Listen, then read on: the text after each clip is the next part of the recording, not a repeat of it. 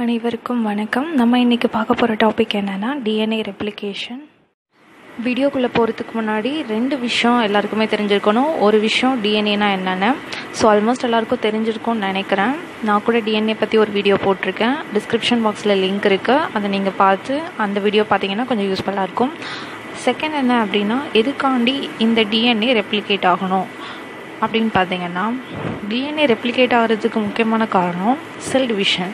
So ஒரு செல் இன்னொரு செல்லாக கண்டிப்பாக டிவைட் ஆகி தான் ஆகணும். ஏன்னா நம்மளோட க்ரோத்காண்டி, நம்ம க்ரோத் மட்டும் இல்லாமல் ரிப்பேர் மெக்கானிசத்துக்காண்டி ஏதாவது நமக்கு அடிபட்டால் அந்த இடத்துல இன்னொரு செல் வரணும். அப்போ செல் வரணும் அப்படின்னா செல்லில் உள்ள இன்டீரியர் பார்ட் எல்லாமே டிவைட் ஆகணும். செல்லில் உள்ள இன்டீரியர் பார்ட்னா நியூக்ளியஸ், அதுக்குள்ளே உள்ள டிஎன்ஏ எல்லாமே ரெப்ளிகேட் ஆகி தான் ஆகணும். ஸோ இதனால தான் டிஎன்ஏ ரெப்ளிகேஷன் நடக்குது. அது மட்டும் இல்லாமல் ஒவ்வொரு செல்லுக்கும் குறிப்பிட்ட லைஃப் ஸ்பேன் தான் உண்டு. அந்த லைஃப் ஸ்பேனுக்குள்ளே அந்த செல் இறந்துட்டு நியூ செல்லை ஜென்ரேட் பண்ணிக்கும். இந்த இமேஜ் உங்களுக்கு பார்த்தாலே புரியும். ஏதோ ஒரு செல், அந்த செல்குள்ளே நியூக்ளியஸ் இருக்குது. நியூக்ளியஸ்குள்ளேருந்து குரோமோசோம் எடுக்கிறாங்க. குரோமோசோம்குள்ளே நல்லா டைட்டாக காயில் பண்ணி பேக் பண்ணக்கூடிய டிஎன்ஏ, அந்த டிஎன்ஏ வந்து ஹிஸ்டோன் அப்படின்ற ப்ரோட்டீனால் காயில் பண்ணப்பட்டிருக்கும்.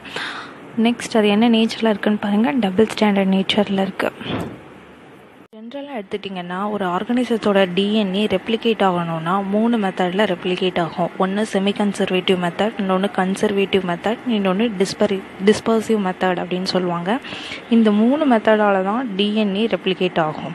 நம்ம இப்போ பார்க்கக்கூடியது eukaryotic டிஎன்ஏ ரெப்ளிகேஷன், அதாவது ஹியூமனில் எப்படி ரெப்ளிகேட் ஆகும் அப்படின்றது தான். இதை மீசெல்சன் அண்ட் ஸ்டாக் அப்படின்றவங்க இந்த மாடலை டெஸ்ட் பண்ணாங்க, ஹியூமனில் எப்படி ரெப்ளிகேட் ஆகுது அப்படின்னு.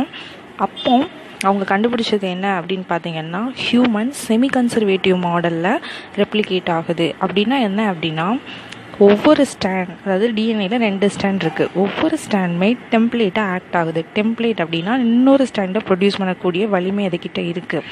ஸோ ஒவ்வொரு ஸ்டாண்டும் டெம்ப்ளேட்டாக ஆக்ட் ஆகி ஒரு நியூ ஸ்டாண்டை ப்ரொடியூஸ் பண்ணுது அப்படின்னு கண்டுபிடிச்சாங்க. இந்த மாடல் அவங்க எதில் பண்ணி பார்த்தாங்க அப்படின்னா, ஃபர்ஸ்ட் அவங்க டிஎன்ஏயோட மாடல் எடுத்து பாக்டீரியாவில் தான் பண்ணாங்க. அந்த மாடல் வந்து டென்சிட்டி கிரேடியன்ட் சென்ட்ரிஃபிகேஷன் வச்சு ஒரு ஈகோலியில் பண்ணியிருப்பாங்க, நைட்ரஜன் ஃபிக்ஸிங் ஒரு பாக்டீரியா மாதிரி.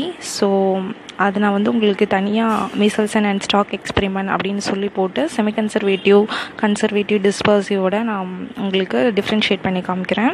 இப்போ நம்ம semi conservative method of DNA ரெப்ளிகேஷனை பற்றி பார்க்கலாம் வாங்க. ஸோ நான் ஆல்ரெடி சொன்ன மாதிரி first step in DNA replication வந்து என்னென்னு பார்த்தீங்கன்னா, செமி கன்சர்வேட்டிவ் மெத்தடில் டிஎன்ஏ ரெப்ளிகேட் ஆகிறது. செகண்ட் ஸ்டெப் என்ன அப்படின்னு பார்த்தீங்கன்னா, ஒவ்வொரு ஸ்டாண்டும் டெம்ப்ளேட்டாக ஆக்ட் ஆகி நியூ ஸ்டாண்டை ப்ரொடியூஸ் பண்ணும். ஸோ இந்த ஸ்டெப்க்கு அப்புறத்துலேருந்து பார்க்கலாம் வாங்க. தேர்ட் ஸ்டெப் என்ன அப்படின்னு பார்த்தீங்கன்னா, ஹெலிகேஸ் அப்படிங்கிற ஒரு இம்பார்ட்டன்ட் என்சைம் இன்வால்வ் ஆகும். அந்த என்சைம் தான் used to separate double standard DNA into single stand. அதாவது ஒரு 2 ஸ்டாண்டாக இருக்கிற டிஎன்ஏவை சிங்கிள் ஸ்டாண்டாக மாற்றக்கூடிய என்சைம் தான் என்ன அப்படின்னு பார்த்தீங்கன்னா ஹெலிகேஸ். ஹெலிகேஸ் எப்படி டிவைட் பண்ணோம் அப்படின்னு பார்த்தீங்கன்னா, அடினைன், குவானைன், சைட்டோசின், தைமைன் இந்த 4 பேஸ் பேர்ஸ் தான் டிஎன்ஏவால் ஆயிருக்கும். அந்த அடினைனுக்கும் தைமைனுக்கும் நடுவில் உள்ள அந்த ஹைட்ரஜன் பாண்டை கட் பண்ணிடும். அதே மாதிரி குவானைனுக்கும் சைட்டோசினுக்கும் உள்ள அந்த ஹைட்ரஜன் பாண்டை அதை டிகிரேட் பண்ணிடும். டிகிரேட் பண்ணுறதுக்கு மூலமாக அந்த ஸ்டாண்ட் வந்து சிங்கிள் ஸ்டாண்டாக செப்பரேட் ஆயிரும்.